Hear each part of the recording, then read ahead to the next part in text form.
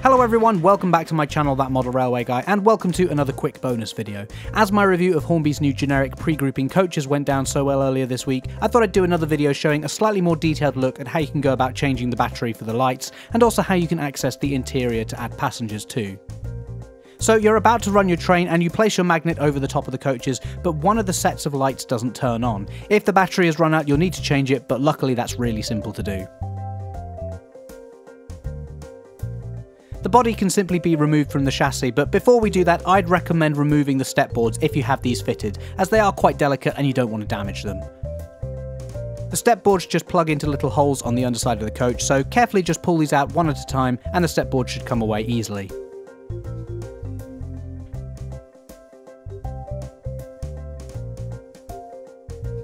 Now it's time to remove the body from the chassis. The body's just clipped on, so holding the chassis in one hand, use your other hand to just gently pull the body upwards at one end. Although it's quite securely fitted, it doesn't take much pressure before it pops off, so you don't need to be too heavy-handed here. Looking at the body and the chassis now that they're separated, you can see how these pieces slot together, which will make things much easier when we come to reassemble it later on. It's a good idea to just be aware of these pipes on either end of the chassis, as you don't want to knock them with the body when you're taking it off or putting it back on. With the chassis to one side, you can see we have nice easy access to the battery holder on the underside of the body. All you need to do here is use a finger to move the holder out from where it sits underneath the coach. These coaches take the popular CR2032 batteries that are widely available, and you can get packs of multiple batteries like this for just £2 or £3. Hornby do say these batteries will last for 200 hours, so unless you're running the coaches with the lights on a lot, it's not something you'll be doing all that often. To remove the dead battery, just slide it out of the holder and place it to one side.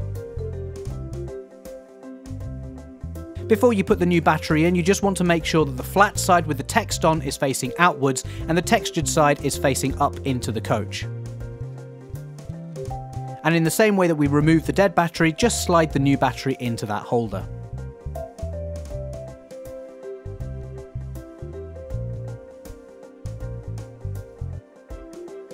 As you can see, the lights have now come back on in the coach, which means the new battery is working. While you have the body off, another bonus step you can do is to add passengers to the interior. Being careful to mind the wires that run from the battery up to the lighting bar on the roof, gently slide the interior moulding out from the main body. You need to keep the body and the interior close together, as the wires are obviously still attached, so I find the best way is to have the body stand up at a right angle on the side that the wires join. Now that you can easily get to the seats, it's time to add your passengers. I'm just using some very cheap passenger models here for demonstration, but there's lots of companies out there, including Hornby, who do much better packs of seated passengers.